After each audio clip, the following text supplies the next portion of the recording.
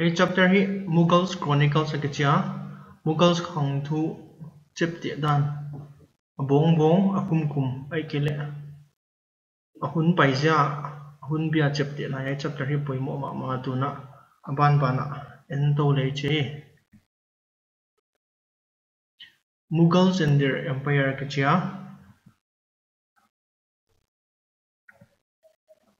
masapena Chronicles bang hi hiam bang chi na hiam chi a meaning in masading a detailed narrative record or report kil khang thu sui na hiam ai kele chepte na akum ai kele ahun bi ne ya chepte na pen hi ai kele record piang na pen hi Chronicles akachia emperors assign writing and accounts to their court historian. These accounts help us in reconstructing the Indian history. Ai pen hi Chronicles ichi ya ikan pen lekha boy kala thil gel na pen akum pi te na co writers ani cha da white mo pong na pyak bangwa a historian ten ana gelu to pen Indian history ai kala any history hang thu chepte na thil poimo huam poimo tak ai kele thil the na poimo tak hun swaga hi man na hai Chronicles si thil ada kena Mughal history Mughal hang thu isin sat na dina thil poimo le huam poimo taka hi chi haya imu hia hi ko bana yan suk non dia Mughal history ai kale Mughal society and the is yakena bang hi hiam Mughals ko yan ki pan hia ya mai kele ko ya kila hiam amin tap chi yan ding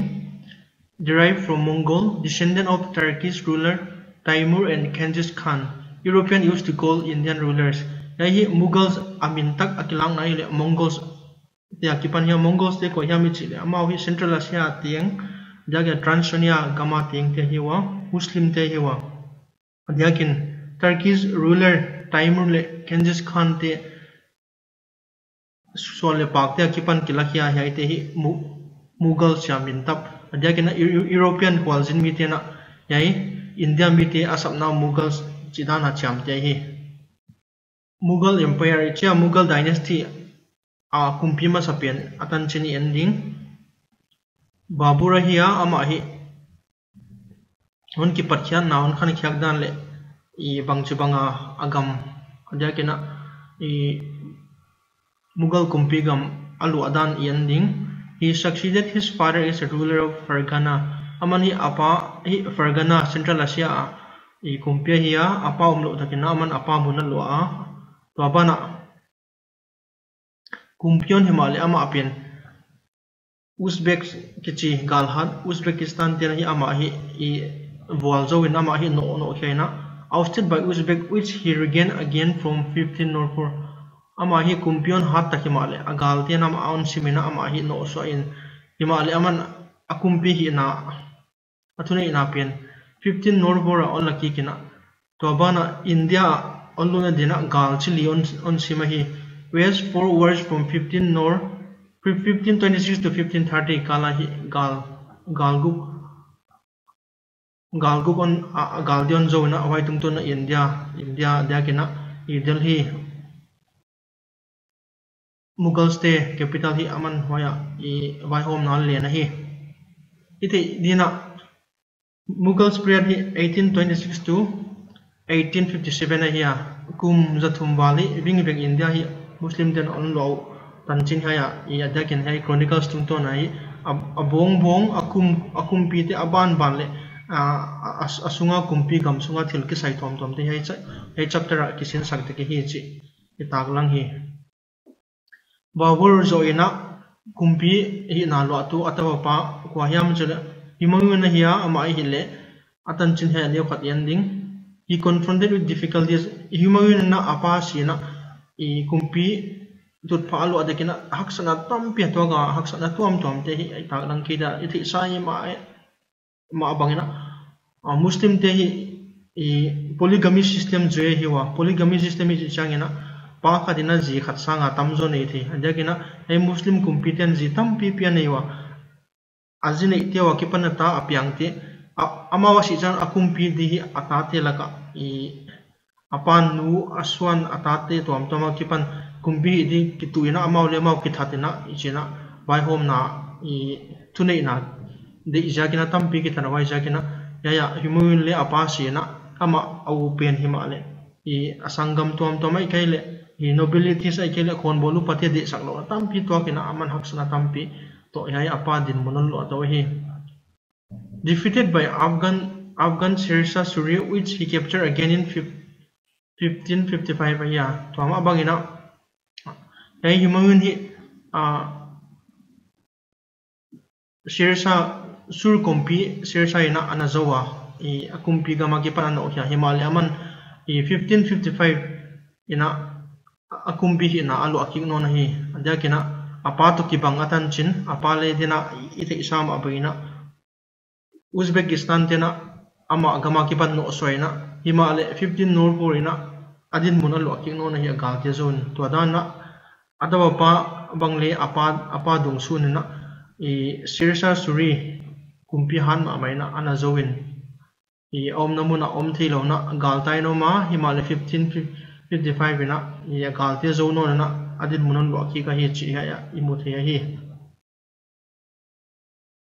aida ban bana India Baburi denai gen ma bangna Mughal history Mughal empire ya kumpi masa penai wai zo himungun hiya himunon zoina Akbar hiya Akbar zoina Jahangir Shah Jahan le Aurangzeb cha ban oma hi Aurangzeb zo akipani akumpi on hate hi sim thamlo adya kena akumpi ha lo le min thang lo hi zakina hi Babur himungun Akbar Jahangir Shah Jahan Aurangzeb te hi atak lat thi dak te hi tuna hi kumpi ngate laka amin thang pen ko dang hilo Akbar hiya ama hi Akbar the Great chia bangja ka Akbar the Great on hi theya bangja ka the Great kumpi to pia ye chi tampi ethe oma paite Asia ka san ya ban isin chuk ding Akbar ring confronted with problems and difficulties but fortunate to have trustworthy and faithful guardian Bairam Khan Akbar was the greatest of all the rulers of the medieval Indian history Dena again ma bangina I Muslim te hi kumpi apa lo changina akumpi di hi atate tampi anu tuam toma kima akiswang te tampi hi ki hazan na to kumpi di ki tu na ki thatwa mau royal family sunga ki thatwa hat pen kumpion himaya to ma bangina Akbar bangle I apa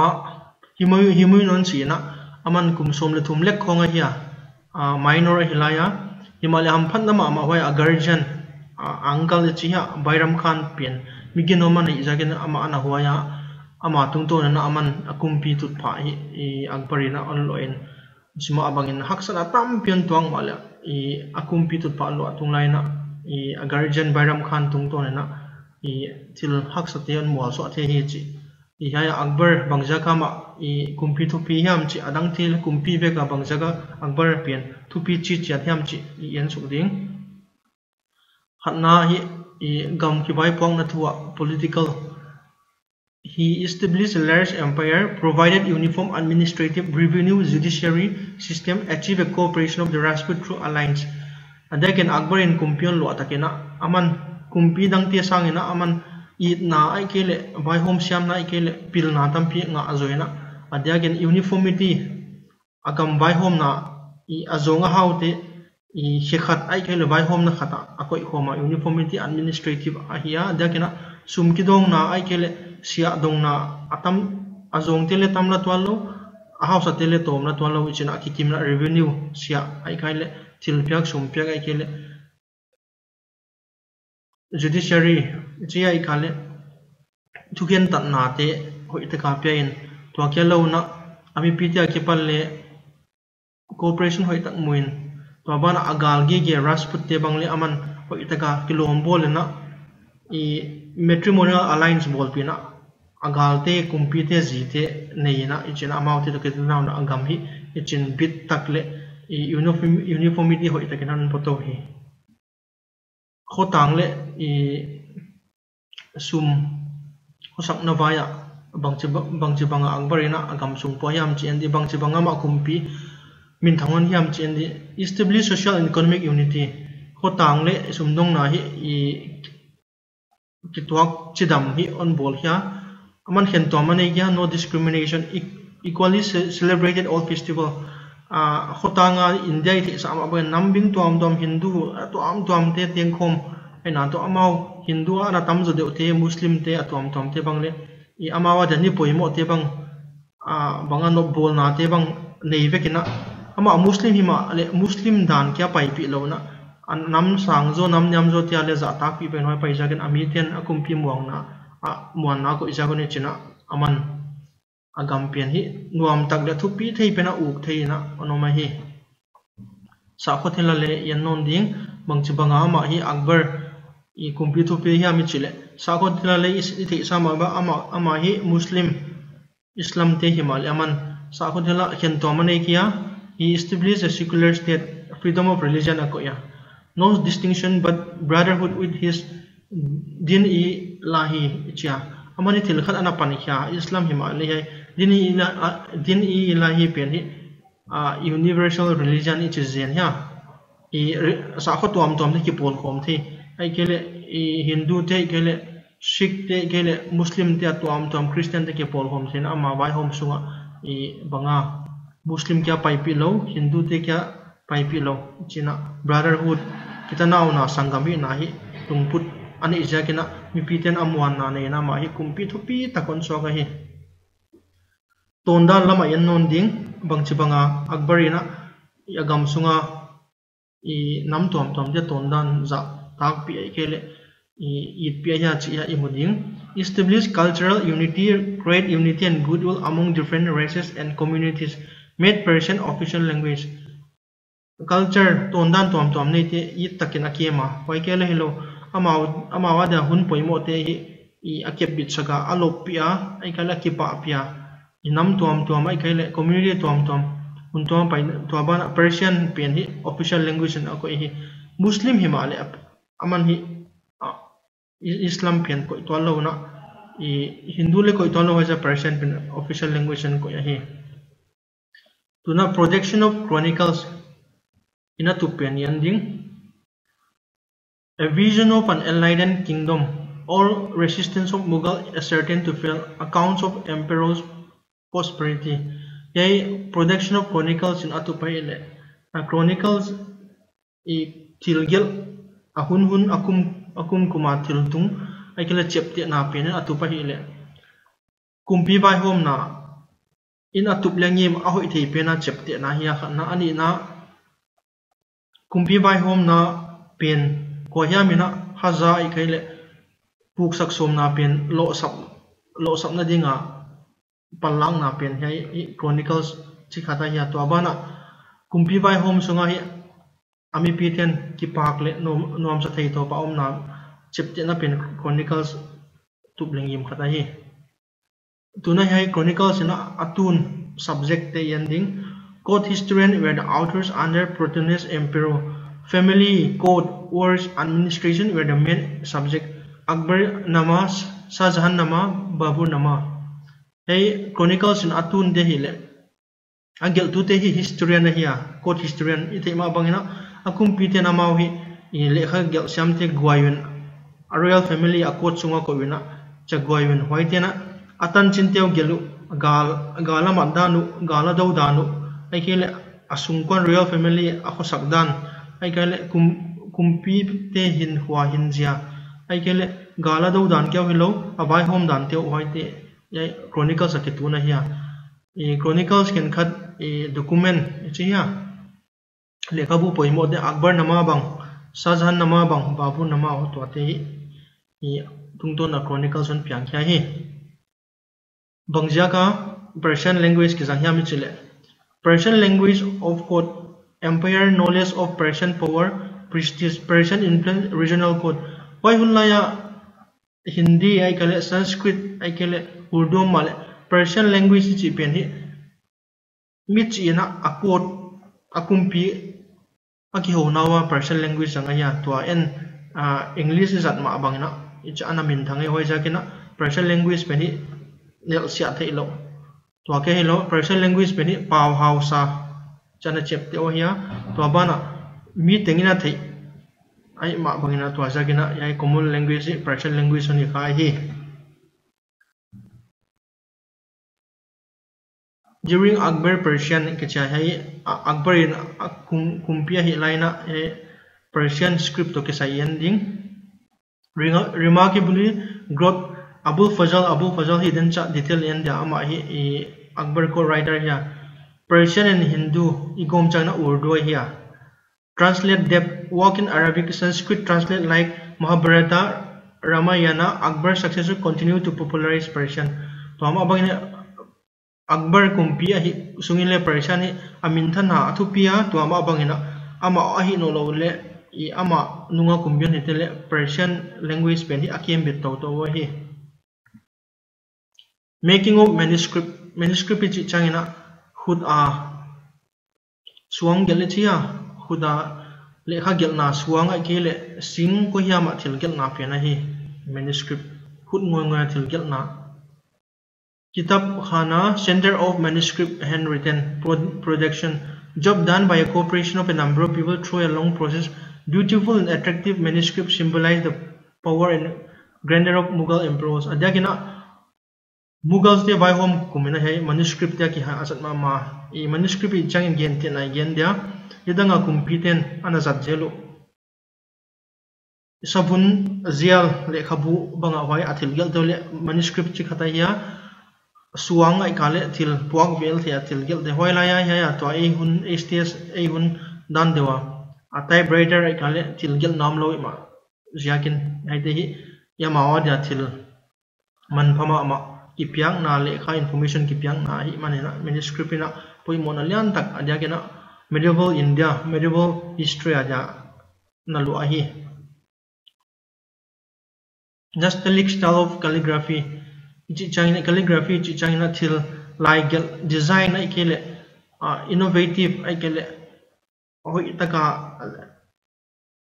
lekha achi tuambi ka thil gel na hiya. Akbar Hulaila ke thangma ma favorable style of Akbar trim read deep in carbon ink column split in middle Muhammad Husain finest calligrapher Jarib Khalam adakina Akbar Hulai bangina a finest calligrapher Asyam pen calligrapher Jarir Khalam ach jenoya yai gen ta nai design le hagel changale hoi tak taka thil gel design nei taka gel et suang ma et lo ma athil gel na hi Narana gel lo china hiya. The painted image medieval India medieval history la hi image lim gel na hi in mun poimo takloi manana hi ending. Painting registered a remarkable growth during Mughal period. Almost all the emperors were fond of painting and patronized. Mughal period hunlaina painting lem gel ina mun poimo takalo akya hilona atang pia kumpi khatengena lekha gel alung milim gel alung ludwa milim gel syam telia mau hi patoina I banga apesial wa hi. Commission artists to paint their portraits and scene of life in their kingdom. Persian painter joined Humayun on his return journey to India. Commission artists is changina lekha gel mi a government ai kala competen ago iteo hiya competen ago iteo na kumpi de bang boina til lema gelwa gal ki do na hiya ma kele a meeting ni naw hiya til tom de gela pai de kumpi de bang boina gel zelo he.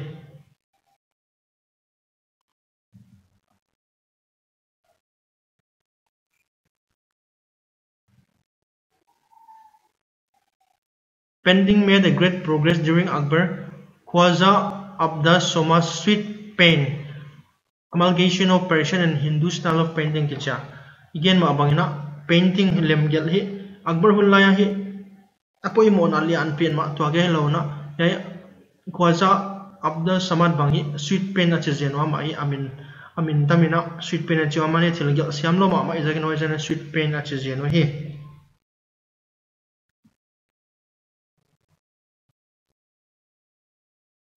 Painting reached zenith during Jahangir. Aurangzeb had a great hatred for painting. Lekha lim ichia ikale lim gel na hi adakin Jahangir huna apoi mona asang dung pena himale Aurangzeb dina milim gel ichi peni ade ke ya ama hun lai na anga isak ke hi Himalaya painting milim gel to kesa hi Islam sa akwa to ki kalma ama zel thila hiya chini en sukding Islam forbids painting. Islam prohibited the portrayal of human beings. The artist was seeking to appropriate the power of creation, but Akbar did not agree with ulama. Ulama changina Islam sa akwa akul mun ma amate Orthodox ma amate hiya white ne hiya painting thil milim gel gan hing lim gel chi khong banga gel chma de kiwa sa ko bai to kitaw lo chi Himalaya Akbar white nga isa dena Akbar chi great ruler hiya man hi Muslim thilte ke en kia ami pite ki pana ding en zo chagina yai ulama te to le akitwak het kia hi Mughal manuscript and painting calligrapher leave blank space for visual expression. Painting were miniature communicating ideas through written mediums and painting. Large number of painters set to work each week submit emperor rewarded yai painting manuscript in poimo na let na hi ichina akum pitele a painter te aikale tilgel de encourage mamawa karting ina atilgel de kumpi kyang apiawa uchina kumpin a hoi pen te reward apejela hoi tung to na hai limgel te hi akum min thang na hi on lo to sem sem hi en sang na ya a painting a depict hian ka te ending gal sim na banga hiya ya real family te luxurious life akumpi nu teo le banga a slave teo hin khwa zat dan te bang akeli ha meeting hall ani naw kumpi pana khon bolu pate to meeting ani naw bang ya galom na bang chi tom te hi tuna Akbar nama yan batcha nama yan ding Akbar nama yan dia Akbar nama hi le dina ka gen ma bang chronicles chi khat lekha bu a hiya hai agel tu hi Abul Fazal hiya Abul Fazal je kwadang hilo Akbar his court history na ya Akbar hang thu ai kele akota thila gel tu Akbar agoya hiya ya Abul Fazal na athil gel de le gal kisim na gal ki do na ai kale akot paidan ya vai hom dan ai kele agam sunga khang to dan lampi bol dan ai kele til tom mi pia ja thilo accept hi haya Akbar nama ana gyal lu chela hi Abu Fazl great in Arabic and Persian knowledge of Greek philosophy and Sufism opposed to ulama shape and articulate ideas associated with Akbar Abu Fazl le aman athe na hi zama ama hiya athe na ha ma aman Arabic paulet hiya Persian paulet hiya acha Greek philosophy le thaya uchi kya hilo na Sufism te sa ko vai Sufism ichang na Islam sa ko abong ne khatte hiya wai the tonda le thaya to kai lo na ulama te to aman kita naw na chime ni o ho ke ulama dena kon gen china Islam sa ko hi akulmun ma te hiya wai jakin ai Abu Fazl le ha gal tu le wai de to ke to kia uchina Akbar ngai dan to ke to ajaken Akbar na ma apen hi alai gal tu dina ana ko ai hi Akbar nama lasted for 13 years, deriving sources from actual records, official documents, and oral testimonies. Hey, Akbar nama gyal sunga hi le humsom le thum ala atang pia ala ngate hi le atak taka amuna wa pha ka thilamu te akipan agela hiya Abul Fazl to ke launa official thilte document te kumpite ai kale nobles te kyanga thil tung te hi wa record hiya to abana hen khat mi kampau oral testimony min again tungtona alak te wa kipan atei son te kumsom le thunga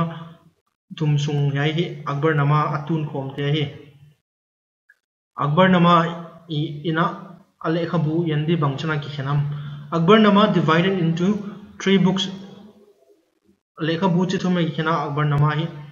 ama sategel book hi chronicles age cha dena again chapter na athumna hil en Akbar ka chia hi yain Akbar nama ina on pia ka hil it provide an account of all aspects of Akbar geographic social administrative diverse population composite culture yaina on provide on pia ka hil Akbar in vai hom sunga agam sungom zia te atak langa e Akbar namai na aja khotang vai ki pok dan ai kele ami te population bangza ami tamya ai kale ton dan tom de hei Akbar nama le khabu sunga ke tu na hi tuna batsa nama yending batsa nama hi le Shahjahan vai hom kuma ki gela hiya Shahjahan hi chi angina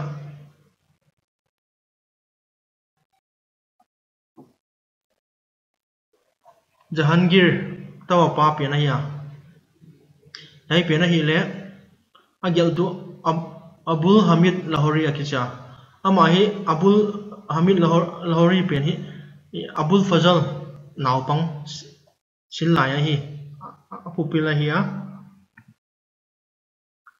yai batsa nama pe na hi le Akbar nama dungsu na ki bola hi ito se model of Akbar nama kicha it contains 3 volumes I denadan dona I volumes lina ki kena I bong lina ki kena the first and second drafter completed by Lahori first book to second volume pen hi agel thu tak Abul Hamid Lahori na gela hilama waya omnon ke Asia third was written by Muhammad Waris Ahia tuna during the colonial India hai ten anakep dan yan during colonial India British established archives changa library chi khataya Sir William Jones founded Asiatic Society of Bengal British te onuk laina yai lekha siam le British officer Sir William Jones na yai collection of bola amani Asiatic Society of Bengal 70 different purkya white yai Akbar nama chi hiam ai kai le yai tom te hi anako ikhoma it undertook editing printing and translation of Indian manuscript amana Indian manuscript dena again lekha bu cha khuta gel ngoi te hi aman editing bola printing ina oi dena paudang ina let jaka hi Ideal Kingdom yanda umpi gam hoi bangchan hiam chi ending Divine Theory of Kingship chi changina kumpi hina ding ase sa mo pong na sa kwama tu thailok chi yai theory pen hi Muslim kumpi dena pai pio hiya china bangchana ma on hiaw hiam chi ending kingship was gifted by supreme power king is superior to all human beings considered representative of God generated feelings of respect and devotion kumpi chi te pen hi pathian ai kale thunei na sang pen toy pathian na mo pong na pya kia kumpi chi te pathian sikle tanga ami te vai hom tu dia ko ya he chi yai ten gin na ne we hi paisa ke namau te hi ami pi te sanga lian zo mi pi te sanga thunei zo za tak paile za tak tham ching kumpi hi chi amau yai divine theory of kingship ten yai theory na imu da ne hi transmission of theory through painting From 17th century, Mughal art started portraying emperors wearing halo, which symbolized light of God. Yai lai gel tena kumpi te thunei na bangchida na zata khoi na pethe hiam chi yachak na yanding ya penderstand hi amau kumpi te ading upon sil diu awak de hi chi yachak na oi asil pen hi amau pen za ta khwai hi wa ku siang tho hi chi na chak naw hi halo which symbolize light of God akacha yeda gina puan ngo puan wa asil changuna kumpi ta hi siang tho za pong nai ngam lo mawi pathian thuka sima hi chi dan do et sa ko hi Akbari nama kumpi bai hom laina aman politics to religion hi agom kom ke ha bangchana pun panlai chile separating religion from politics Akbar unlike Babur, Humayun, etc. intended to separate Akbar hi adang akumpi dang te to akipat lo na ama kumpi khate aman hi politics to sa khwa hi gom khom lo dia cha aman al hoi jaga to ma infallibility decree in 1579 ka anapuni ha ya infallibility decree chi changena hial thelo kumpi da hi atwam liu la hi chi anaput cha hoi jaga hoi tum thona ma pen hi thunei na sa kho thil tel lema thunei kum thilo pai jaka man au dana na ami pi te lungkim na depend su kha theida man hai infallibility degree hi ana phutai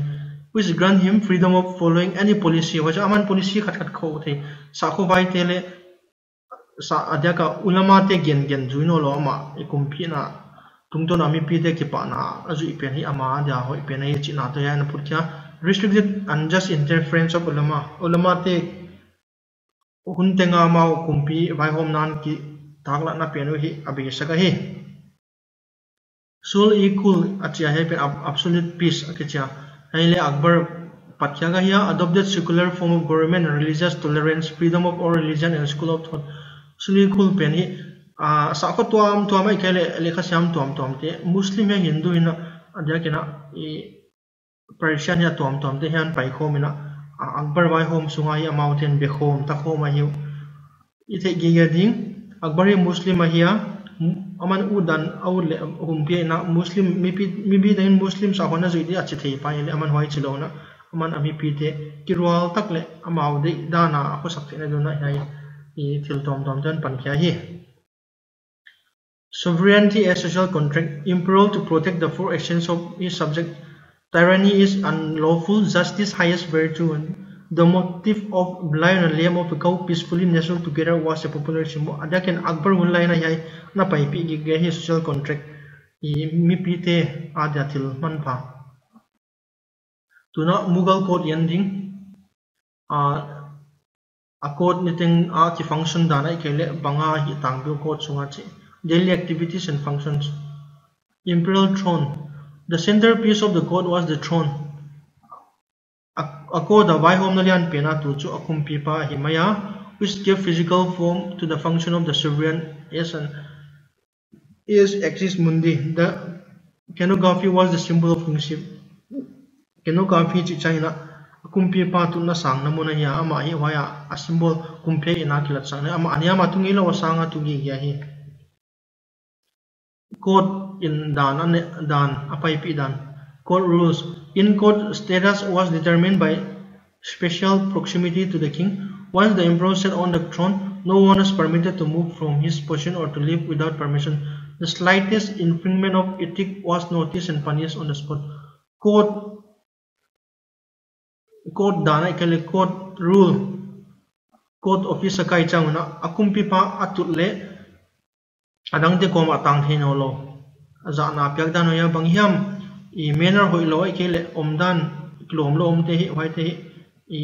go na pyak tom tomeo banga ye chile kumpi pa za lo na sak na ichakin tuna atom I za tang na ki pyak dan to forms of salutation akacha the forms of salutation to the ruler indicate the person's status in the hierarchy deeper posturation represent higher status adakina kumpi bangun pai changina I tang takana ding tang lo na ding chi bang to abana the highest form submission was shidja kicha complete prostration kumpi pa lu changina ko chunga I tang takana ding ma za na na kun chi bang under Shah Jahan this ritual was replaced with Shah Jahan laya chahara kicha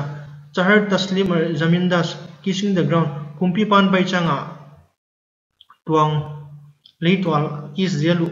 top zelo he kumpi pa za na maidana ya ta hi atang pia diplomatic invoice hual jinmi kumpi pa gamdanga kipan kumpi dangina akum haya akbar bangun be da solte hoitela ju diu yaite hi I adaka kumpi za na salutation form chi tom te hi jakora darshan akicha kumpi pan I routine ane aju izela hi the emperor began his day at sunrise kumpi pan nisan so achangina aruma kipanon potchaina with personal religious devotion or prayer thumna te a personal a quiet time on it china and appear on a small balcony the jakora akumpi a balcony chidia atawa on dakya hoi peni jakora kicha facing the east below a crowd of people anwaya hi ipitoma hiya sepai te bang ikale sumdomi merchants bang ikale chilbol mi te bang ikale loco mi te bang kandume ikale damlo naw pang te anoya na nga ko ama blessing nga kina waited for a few view darshan or of the emperor ama kumpi pa balcony on ta kyak diga ananga gzelo hi ai apaidan tangpi kumpi pan to bana administrative activities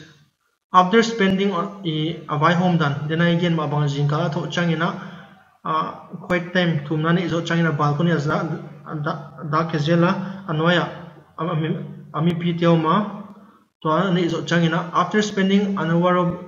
hour at the Jarkora, the emperor walked to the public hall hoy changina mi piteo khomna hall apaya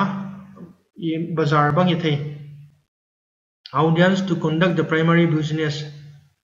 A state official present report and made request. A state official minister tom tina a report te pewa kin katina nget nabang lekha bang pewa ite angai ke jela hi. Why so as a chang da kalni so 2 hours later the emperor was in a diwan ikhas to hold private ai penny confidential here private audience te to hi a minister te to atu home confidential meeting aniwa why a high minister anobus tena til petition nget na penom dina pewa kin khat bang asia context official teni account te wa submit waya jeno china ani teng hunja nai china pai jela hi tuna festival celebration of bolna adagena kumpi hunchungna sabdan teu ending on special occasions such as the anniversary of the accession of the throne it tebang azanga sab-i Bharat and Holi Hindu telezanga the Mughal king celebrated 3 major festivals a year: the solar and the lunar birthdays of the monarch and Nowruz, the Iranian New Year. Aitahi azat tangpyo hi. Chilechu Muslim te Himalaya Hindu sakwate zui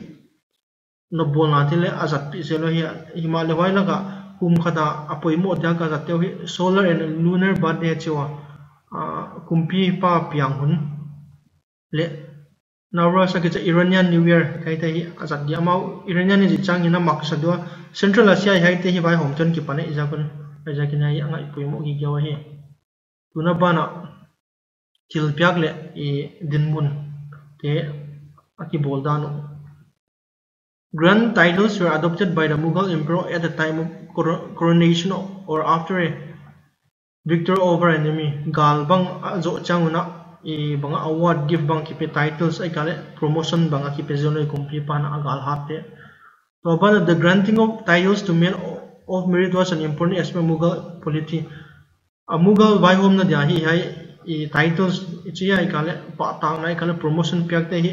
white hi asyam syam te piak atil poimo ma hi. Other was included the robe of honor khawal is attack nabang piawa German once won by the lakina puan kumpipan asil sa tebang apiak changuna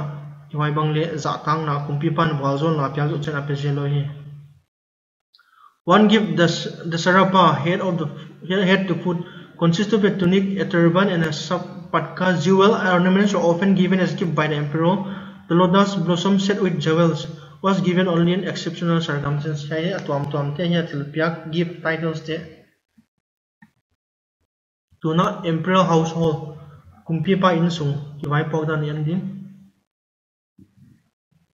Mughal family harem changina a Mughal domestic affairs asunga an kiwai pogdan yandin. The domestic wall of the Mughal household included wives, a household zi khatsanga tamzon yi ge chi ite idinga ya polygamy system zuya hiwa Muslim ten o changa I aswak te mana sem da lag te changa anu non te bang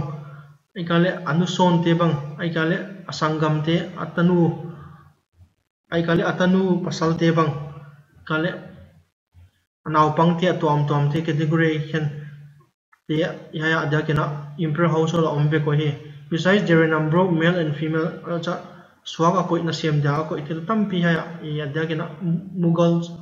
household sunga ko satya hiu tunai hai poimo ma gal simna dale na poimo ge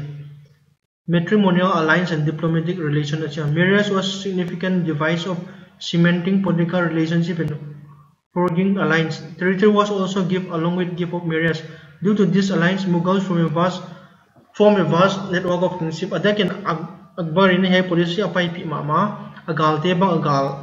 ala ubai mama Rajput tebang aman atanu teu kiteng pi na wai tung to ni na kita nau na nei wa mau hi lom hoi ki gal no lo na lom ta hoi un so kwa adakin atanu don kiteng pi chang na akum pi teu na atanu teu van ken dina gamlian pio pio wai tung to na Mughal sina agam hi agam bai hom nai keklet sem se no ma hi Numeite Mopok, role of women. Women of royal family play a significant role in the empire. Gamsungbai hom na numeite Mopong na dia kena royal family te Mopong na ilian ma ya. Etsakna Begum Nur Jahan banghi aman hi ama bai ama hunlai na aman kumpi nu hi na lai na bai hom na administration bang ama huta ako ya hi. After Nur Jahan, Mughal queens and princes started establishing. Again, Nur Jahan sinuna numeiten hangsan na nei na Mopong na again I sumto ke saibang ay kila bai hom na apasal kumpite bai hom na bang amaule I on hu na ichina izalian takin numeite poimo na tahi.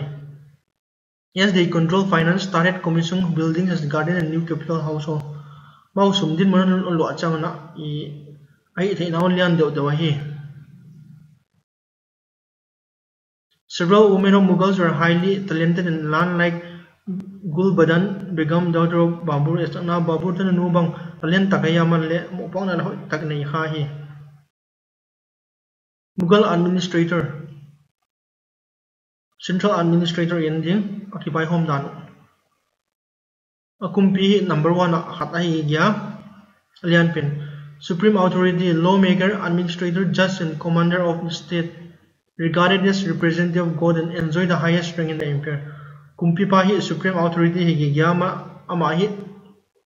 patyan sikletanga bai homdana nga isut na amgi yahi. Abana minister te amanwaya khon bolu pate prime minister bakil akicha waite amo pogai le keep an eye on all department tenga mo pong allow na dagin finance minister bang diwan I ala bang besides finance revenue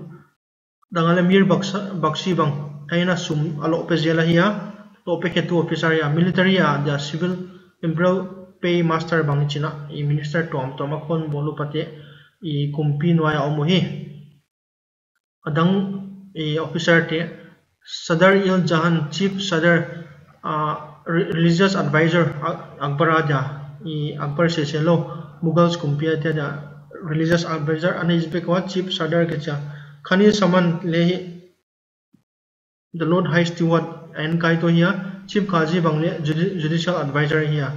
I kumpia da dan le tupiak ai kale I dan khen tatna abol changa kumpi panas adot jel chief Qazi hi provincial administration akicha empire divided into province or subas or administrative convenience. Number of subas varied from imperial to imperial. Yahi province is China state ahia. Yahi state tehi atuam domin aki suneo wai bang jakyam chile kumpi pa bai hom na alem tang zong na ding ahi. Subedar is China head of the province. Chief minister achi the maya wai pena kumpi pan mo pong na piaga hi. Diwan is China head of the ahead a province asum to kesaya a department alian pen finance ahia amani kole textile kolekin account tele en kaina su lo te pen ichina I the one a province I a district here a state a heutulian pen ahi sum to kesaya baksi chi changina sepai lam to kesaya heutulian ahi aman hi a ayen kola sepai te recruitment sepai lang nale I banga discipline te en kolahi baksi ke china wakaya navis ichile intelligence department alian pena hiya amani I thil atung le apaite hi central government akumpi ba kya report chalahi kotwal aman hi lemna le I dale thupyak ten kolena siangthom na tele na damte na tele hosunga ke le gamsunga et kolna kotwal kutam mo pong na pe Sadar and Qazi Sadar ji changina moral character mi pt da thil hoi te hi na khazi chidena chief justice ai Sadar Pargana village administration of Sarkar district dena kon gena hiya tuna detail in the province subdivided into Sarkar. First was the highest official of the Sarkar province pian hi district hiya ai Sarkar ke cha wa pe alian pian hi founder ke cha Amil Gujar chief revenue akichinona Khazi and Kadol were appointed in big towns dena Khazi the chief justice Kadol ichi tewai te hi Kopilan do tam upon apya kai administration of Parganas. Each Sarkar was divided into Parganas or most administrative convenience. Amahi anaki hen son an I by home nanum nadina achinomahi village administration. Parganas was again divided into village for administrative point of view. The traditional village panchayat look after village by home tena I by home nama allow hi ahununa akumpi kyanga report preselo hi mansabdari system yan non da mansapi changina Arabic kam pau kam malaya office hiya rank hiya dignity sepai khatina ama rank ama hi na bangtana sab bangtana thunaya hi chi changa hi the system was the main basis of military and civil administration of the Mughal ai mansap pian hi kumpi bai hom na dia sepai to kisai kai le egam sung bai hom na thil poimo ma mai mansap the system ending appointments promotion demotion or mansap reverse the emperor presented the petition granted if found suitable by the emperor ai appointment mo bong na piak ai kele kai sang na ai kale kai nyam sang na te ai te hi ai kai na kumpi mo po ka ya kumpi na hoya sakdan dana ite hi grades of mansabdar ten amaw ring akyang na yanding akbar hulaya lowest grade ten hiya asang pen amuthe hi 10,000 hiya sajahun line 60,000 hiya uchima bangna 40,000 sawar hiya aramjat line 50,000 jat le 50,000 sawar china hian to ka hi zati ji jam bang china yam mimal personal position amount din mulle alo zaw gen na ya sawar chi changina awai pan sakol ani iza le akip thi za le sum alo za te et sang na hi zati ji changina amimal arenga hiya sawar chi chang athil nei teu sakol akip zaw akip thi za teu gen na hi Aki function dan ending military, civil, administrative or economic descriptive role maintain horse and elephant branded hai mansab dari jat le sawar tina atang pet te wile civil administration military se paite hina asum din mun aikele gal huna jat te usakol aikele sai te ama oya bongbong hai ahat lai hai ahat ki cha branded akhet hen ama mo pho ka hi relieve the emperor, reduce administration expenditure, increase loyalty. Hai phil poimo ma ma ya hai mo pong na hi amau ku ta ma hi banga hoi nai chile kumpi pa na sep de teng hi amau sep sakuna kumpi pa da na bang nai kala thil dang tam pi sem the hi chi mu the hi a hoi lo na hi le amau private army ki nei manuna kumpi pan ama army thilo na ama te agoi zela hi hoja kina ki to nam lo hoja lungkim lo hoja lungkim lo te ama te ki tom the je revolt the zela hi chi mu the Mughal nobility ending akon bolu patel din mon nobility was regarded as an important pillar of kingship rulers selected those who were competent intelligent loyal kumpi na ai akon bolu patia hi thena dina mitchin ai kala mi pil I kale aginomte atel zelahi. The favorites of the ruler were nobles who were originally from Central Asia. These nobles were closely associated with the royals and were considered good wearers. Atang pe hai nobles te Central Asia on ki pandau te compete de amau te bangjan se pil deu siam deu ginom deu changa gal han le hinwa mo hi chidana hi. Hereditary was the most important factor in the appointment of nobles. The other portion of the nobility comprised persons who already had power over land. To this group belonged the zamindars or chief. Yai kumpi konbolu patia tangpia. I amau kita nau sa le hi khathia khen khata ile gamne sa hong le thia wai te zamindars akitchahi. The second group consists of Iranians who were good administrators and diplomats. Second group te Iranians Central Asia te anagwai nom do amau te gena ka gen ma bangina by home siam le I til middle dan siam diplomatic ahi jakuna kumpi te namau te akhon bol minister idina de thom seo he Himalaya te hela. Besides the Rajput, the Kayat Kshatriyas were also appointed. Amau tele hai Rajput India Rajput tele India hai nam niam Kshatriyas ke chite bangle the Deccan state Muslim nobles te bangle amau de tele minister di nobles dina ako effect thawai competent. Akbar included all nobles in the mansabdari system. The rank was determined on the basis of the number of horsemen they kept. Akbar into mansabdari mansab tele nobility minister in apebeka amau te hi arengu hi horse ani zadan do na hena hi. When Mughal rulers were satisfied with the service of their nobles, they bestowed titles and crops of honors to them. Waijakina Mughals compete akipa chain hai anobus te kyanga I titles I kipa na give pezel ahi. The outcome of royal pretentious was that the nobility enjoy all comforts of life. They reside in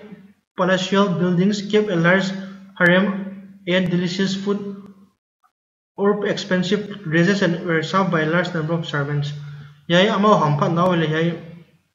nobles hon bulu paten amau de ting na tuam apiawa nek kining ching nek limpi pile amau te anasiam de tampi te omna le siletian hoi tak tak te omna amau hi aya I hampat na bi ko hi negung na to ke sayending corruption was prevalent in the nobility. Twaja kina hon bolu patela ka negung na le ki gensia na le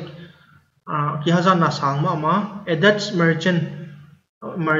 banga sumdong mi Dutch merchant again ma bangina Francisco Palatian visited India and wrote about the greed and corruption of Mughal nobles. Their servants also follow in the footsteps of their master. Amau ha du golma ama hi wa hai nobles hon bolu patya wai jakina foreign travelers te chepti na hi corruption Mughal sulaya hi na sama ama jakina hai nobility te laka china hi tuna beyond the frontier sacha